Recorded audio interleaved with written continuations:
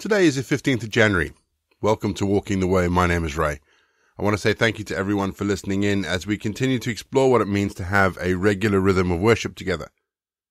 And if you're joining us for the very first time, let me explain that each episode follows a really simple pattern of prayer, scripture, and music. So having explained how it works, let's get going with today's episode of Walking the Way. Let's pray, shall we? Dear Lord, help me remember what a difference it makes when I make time with you a priority in my morning.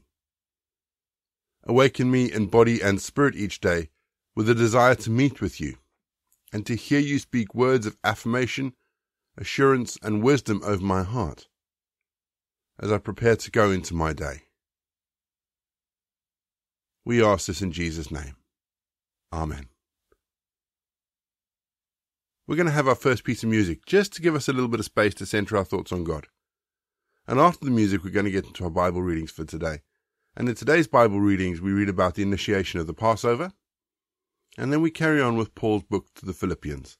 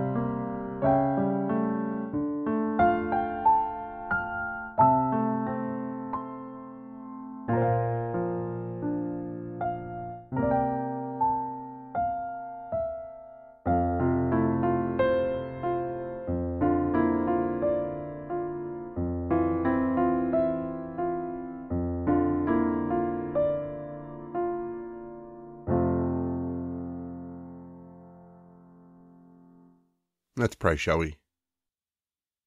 God, you made the heavens and the earth, and you have revealed your beauty in creation, and you've inspired the book that we are now about to study. Please help us now as we read together. Take us deeper into understanding more about you and your love for us. We ask this in the name of your precious Son, our Lord Jesus Christ. Amen. And our Bible readings this week are taken from Exodus chapter 12 and 13, and we're reading from the God's Word translation. The Lord said to Moses and Aaron in Egypt, "This month will be the very first month of the year for you. Tell the whole community of Israel, on the 10th day of the month, each man must take a lamb or a young goat for his family, one animal per household. A household may be too small to eat a whole animal. That household and the one next door can share one animal. Choose your animal based on the number of people and what each person can eat. Your animal must be a 1-year-old male that has no defects. You may choose a lamb or a young goat. Take care of it until the 14th day of this month. Then at dusk, all the assembled people from the community of Israel must slaughter their animals. They must take some of the blood and put it on the sides and tops of the doorframes of the houses where they will eat the animals. The meat must be eaten that same night. It must be roasted over a fire and eaten with bitter herbs and unleavened bread. Don't eat any of it raw or boiled, but roast the whole animal over a fire. Don't leave any of it until morning. Anything left over in the morning must be burnt up. This is how you should be dressed when you eat it, with your belt on, your sandals on your feet, and your shepherd's staff in your hands. You must eat it in a hurry. It is the Lord's Passover. On that same night I will go throughout Egypt and kill every firstborn male, both human and animal. I will severely punish all the gods of Egypt, because I am the Lord. But the blood on your houses will act as a sign for your protection. When I see the blood, I will pass over you. Nothing will touch or destroy you when I strike Egypt. This day will be one for you to remember. This is a permanent law for generations to come. You will celebrate this day as a pilgrimage festival in the Lord's honor. For 7 days you must eat unleavened bread. On the very first day you must remove any yeast that you have in your houses. Whoever eats anything with yeast in it from the first day through the 7th day must be excluded from Israel. You must have a holy assembly on the first day and another one on the 7th. You must not work on these days except to prepare your own meals. That's all you may do. You must celebrate the festival of unleavened bread, because it was on this very day that I brought you out of Egypt in organized family groups. This is a permanent law for future generations. You must celebrate this day. From the evening of the 14th day of the first month until the evening of the 21st day, you must eat unleavened bread. There shall be no yeast in your house for 7 days. Whoever eats anything with yeast in it must be excluded from the community of Israel, whether he is an Israelite or not. Eat nothing made with yeast. Wherever you live, you must only eat unleavened bread. Then Moses called for all the leaders of Israel. He said to them, "Pick out a lamb or a young goat for your families, and kill the Passover animal. Take the branch of the hyssop plant, dip it in the blood which is in the bowl, and put some of the blood on the tops and sides of the door frames of your houses. No one may leave the house until morning. The Lord will go throughout Egypt to kill the Egyptians. When he sees the blood on the tops and the sides of the door frames, he will pass over that doorway, and he will not let the destroyer come into your house to kill you. You must follow these instructions. They are a permanent law for you and your children. When you enter the land that the Lord will give you as he promised, observe this ceremony. When your children ask you what the ceremony means to you, you must answer, 'It's the Passover sacrifice in the Lord's honor. The Lord passed over the houses of the Israelites in Egypt and spared our homes when he killed the Egyptians.' Then the people knelt, bowing with their faces touching the ground. The Israelites did what the Lord had commanded Moses and Aaron. At midnight, the Lord killed every firstborn male in Egypt, from the firstborn son of Pharaoh who ruled the land to the firstborn son of the prisoner in jail, and also every firstborn animal. Pharaoh, all his officials, and all the other Egyptians got up during the night. There was loud crying throughout Egypt, because in every house someone had died. Pharaoh called for Moses and Aaron during the night, and he said, "You and the Israelites must leave my people at once. Go worship the Lord as you asked. Take your flocks and your herds too, as you asked. Just go and bless me too." The Egyptians begged the people to leave the country quickly. They said, "Soon we'll be dead." So the people picked up their bread dough before it had risen, and carried it in their shoulders in bowls wrapped in cloths. The Israelites did what Moses told them, and asked the Egyptians for gold and silver jewelry and for clothes. The Lord made the Egyptians generous to the people, and they gave them what they asked for. So the Israelites stripped Egypt of its wealth. The Israelites left Ramesses to go to Succoth. There were about 600,000 men on foot, plus all the women and children. Many other people also went with them, along with large numbers of sheep, goats, and cattle. With the dough they brought from Egypt, they baked round, flat bread. The dough hadn't risen, because it had been thrown out of Egypt and had no time to prepare food for the trip. The Israelites had been living in Egypt for 430 years. After exactly 430 years, all of the Lord's people left Egypt in organized family groups. That night the Lord kept watch to take them out of Egypt. All Israelites in future generations must keep watch on this night, since it is dedicated to the Lord. The Lord said to Moses and Aaron, "These are the rules for the Passover. No foreigner may eat the Passover meal. Any male slave you have bought may eat it after you have circumcised him. No foreigner visiting you may eat it. No hired worker may eat it. The meal must be eaten inside one house. Never take any of the meat outside the house. Never break any of the bones. The whole community of Israel must celebrate the Passover. And foreigners may want to celebrate the Lord's Passover. First, every male in the household must be circumcised. Then they may celebrate the Passover like native-born Israelites. But no uncircumcised males may ever eat the Passover meal. The same instructions apply to native-born Israelites as well as foreigners. All the Israelites did as the Lord had commanded Moses and Aaron. That very day the Lord brought all the Israelites out of Egypt in organized family groups. The Lord spoke to Moses, "Set apart every firstborn male for me. Every firstborn male offspring among the Israelites is mine, whether human or animal." Then the Lord said to the people, "Remember this day, the day when you left Egypt, the land of slavery. The Lord used his mighty hand to bring you out of here. Don't eat anything made of yeast. Today, in the month of Abib, you are leaving Egypt. The Lord swore to your ancestors that he would give you the land of the Canaanites, Hittites, Amorites, Hivites, and Jebusites. When he brings you into that land flowing with milk and honey, you must observe the ceremony in this month. For 7 days you must eat unleavened bread. The 7th day will be a pilgrimage festival in the Lord's honor. Only unleavened bread should be eaten during these 7 days.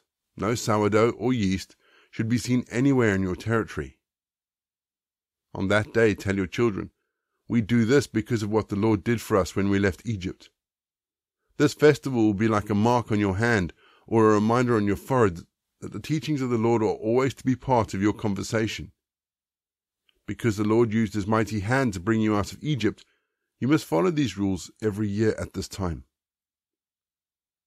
When the Lord brings you to the land of the Canaanites and give it to you as he swore to you and your ancestors, sacrifice every firstborn male offspring to the Lord. The firstborn male offspring of each of your animals belong to the Lord. It will cost you a sheep or a goat to buy any firstborn donkey back from the Lord. If you don't buy it back, you must break the donkey's neck. You must also buy every firstborn son back from the Lord. In the future, when your children ask you what this means, tell them, 'The Lord used his mighty hand to bring us out of slavery in Egypt. When Pharaoh was too stubborn to let us go, the Lord killed every firstborn male in Egypt, human and animal. That's why we sacrifice every firstborn male to the Lord and buy back every firstborn son from the Lord.' So this festival will be like a mark on your hand and like a brand on your forehead, because the Lord used his mighty hand to bring us out of Egypt." When Pharaoh let the people go, God didn't lead them on the road through Philistine country, although this was the shortest route. God said, if they see they may have to fight a war, they may change their minds and go back to Egypt. So God led the people around the other way, on the road through the desert towards the Red Sea. The Israelites were ready for battle when they left Egypt. Moses took the bones of Joseph with him, because Joseph had made the Israelites solemnly swear to do this. Joseph had said, "God will definitely come to help you. When he does, take my bones with you." They moved from Succoth and camped at Etham, on the edge of the desert. By day the Lord went ahead of them in a column of smoke to lead them on their way. By night he went ahead of them in a column of fire to give them light so that they could travel by day or by night. The column of smoke was always in front of the people during the day, and the column of fire was always there at night. Philippians 2. So then, as Christians, do you have any encouragement? Do you have any comfort from love? Do you have any spiritual relationships? Do you have any sympathy and compassion? Then fill me with joy by having the same attitude and the same love, living in harmony and keeping one purpose in mind. Don't act out in selfish ambition or be conceited. Instead, humbly think of others as being better than yourselves. Don't be concerned about your own interests, but also be concerned about the interests of others. Have the same attitude that Christ Jesus had. Although he was in the form of God and equal with God, he did not take advantage of this equality. Instead, he emptied himself by taking on the form of a servant, by becoming like other humans, by having a human appearance. He humbled himself by becoming obedient to the point of death, death on a cross. This is why God has given him an exceptional honor, the name honored above all other names, so that the name of Jesus everyone in heaven, on earth, and in the world below will kneel and confess that Jesus Christ is Lord, to the glory of God the Father. My dear friends, you have always obeyed, not only when I was with you, but even more now that I am absent. In the same way, continue to work out your salvation with fear and trembling. It is God who produces in you the desires and actions that please him. Do everything without complaining or arguing, then you will be blameless and innocent. You will be God's children without any faults among people who are crooked or corrupt. You will shine like stars among them in the world as you hold firmly to the word of life. Then I can brag on the day of Christ that my effort was not wasted and that my work produced results. My life is being poured out as part of the sacrifice and service I offer to God for your faith. Yet I am filled with joy, and I share that joy with all of you. For that same reason, you should also be filled with joy and share that joy with me. I hope that the Lord Jesus will allow me to send Timothy to you soon, so that I can receive some encouraging news about you. I don't have anyone else like Timothy. He takes a genuine interest in your welfare. Everyone looks after his own interests, not only those of Jesus Christ, but you know what kind of person Timothy proved to be. Like a father and son, we worked hard together to spread the good news. I hope to send him as soon as I see how things are going to turn out for me, but the Lord gives me confidence that I will come to visit you soon. I feel I must send Epaphroditus, my brother, co-worker, and fellow soldier, back to you. You sent him as your personal representative to help me in my need. He has been longing to see all of you and is troubled because you heard that he was sick. Indeed, he was so sick that he almost died, but God had mercy not only on him, but also on me, and kept me from having one sorrow on top of another. So I'm especially eager to send him back to you. In this way you will have the joy of seeing him again, and I will feel relieved. Give him a joyful Christian welcome. Make sure you honor people like Epaphroditus highly. He risked his life and almost died for the work of Christ in order to make up for the help you couldn't give me.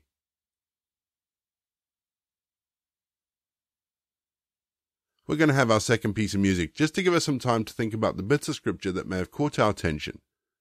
And after the music, we'll say our prayers for the day and the time of the year.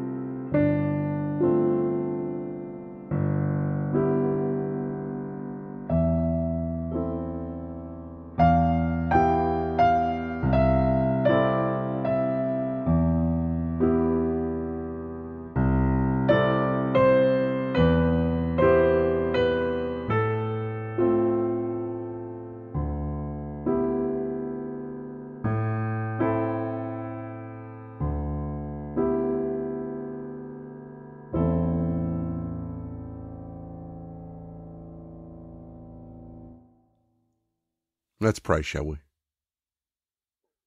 Lord, though I walk through the valley of the shadow of death, I will fear no evil, for you are with me. Heavenly Father, I thank you for the dawn of the new day. Thank you for the blessings upon my life and my family. I give you all the praise and honor because this is the day that you have made, and you are mighty and worthy indeed. All honor and glory belong to you. Lord, with you, I will do the impossible. My past is no longer important because you, O Lord, are my future. Amen. And our prayer for the time of the year. May today be a thoughtful day, Lord, when your Spirit leads my prayer. I trust every trouble, small and wide, with faith into your care. Let Friday always prompt my heart to stand upon the truth. Lord, darkness has been overcome. The earth belongs to you. And we say together the prayer that Jesus taught his disciples. Our Father in heaven, hallowed be your name. Your kingdom come, your will be done, on earth as it is in heaven. Give us this day our daily bread, and forgive us our sins, as we forgive those who sin against us. Lead us not into temptation, but deliver us from evil. For the kingdom, the power, and the glory are yours, now and forever. Amen. And the grace of our Lord Jesus Christ, the love of God, and the fellowship of the Holy Spirit be with us and remain with us now and forevermore. Go in peace to love and serve the Lord. And if you'd like us to pray with you or for you, please drop us a line through the usual channels and check the show notes for the contact details. You've been listening to Walking the Way, the podcast based on the book This Day, A Wesleyan Way of Prayer by Lawrence Hulse Dukey, published by Abingdon Press. All of the details for today's show can be found in the show notes, including the scripture passages and credits for any and all prayers. If you want to partner with Walking the Way, please head to www.givesendgo.com/Walking the Way. And if you want any more information about the podcast or me, please head to ray.borrett.co.uk, and you can find me on Twitter, Facebook and Instagram. And don't forget, you can also listen to Walking the Way on TuneIn and YouTube. My name is Ray, and so until next time, I'll be here waiting as we continue walking the way.